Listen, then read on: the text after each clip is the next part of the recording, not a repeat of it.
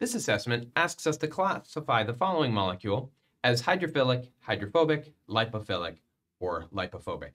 Essentially, the question we're asking in applying two of those names is, would this molecule prefer to be in water or in a nonpolar solvent, lipid membrane, etc.?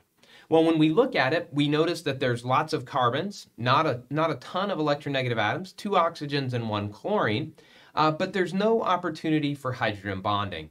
In the absence of hydrogen bonding functional groups or small molecules that are extremely polar, we're going to predict that this molecule should be hydrophobic, meaning it would prefer to not be in water. And if it's hydrophobic and it doesn't want to be in water, it would prefer to be in a lipid membrane, so we'll say that it is lipophilic.